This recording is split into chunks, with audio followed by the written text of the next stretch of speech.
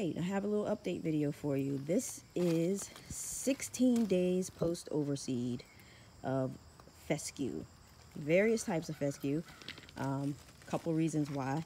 Let me just first point out the area that caused me a whole bunch of issues because it had really bad POA damage. I ended up digging it out in the spring, and this is this area here. Starting here, we go all the way across here, come up here, all the way through here, and it kind of just veers off right there.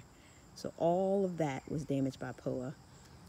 And I actually seeded that area with RTF. I've been wanting to try it for its spreading capabilities, and I didn't want to put Kentucky bluegrass in the yard and mix it in with the fescue. I know a lot of people do that, but I just preferred not to. So it was a perfect opportunity for me to try the RTF. It does look like it's coming in pretty well. There's a few spots struggling, but that's because this whole area is shaded, so it was very hard for me to determine the proper watering for it. I have a French drain right there because water comes from my neighbor's yard and goes from my yard, and it kind of accumulates right there in that spot that you see. And in that spot, the seed is basically getting drowned, so it's not filling in very well. But I'll figure that out all later. Everything else is looking pretty good. This area here was overseeded with Super Seed Store Sun Blend because this area gets over 6 hours of sun a day. All right, so now I'll take you over to the other side of the house.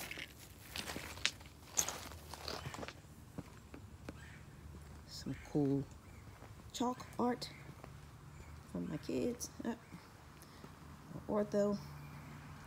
All right, so here's the other side. Let's go down here. The sun, the angle's not great. So if we go down here, and you see this is coming in pretty good too. I'm actually I'm getting estimates to reconfigure my irrigation because on this side, the problem is that half of the yard from here up to the lattice gets sun over 6 hours. But then you start back there in the back and it's shaded like all day. But this is one zone, which makes it very difficult to water or determine the proper irrigation for this as well. It's doing well based on what I did do, but I do want to reconfigure that to get a better irrigation plan going there. But this side, this front piece here was Super Seed Store Sun Blend. And then we can go over here to the back where the back is really giving me some problems here. This back part, I can actually see more POA right in this area. I don't know, at this point I'm ready to just leave it alone. I'm just kind of tired of dealing with it or battling it. But this is the area that gets the shade, which is prime for POA to grow as well. So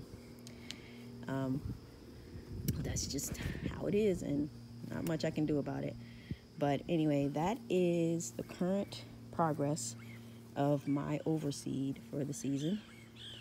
You know, I have spots, I have some trouble and everything. I'll deal with that, I'll figure that out, but overall I think it was pretty successful.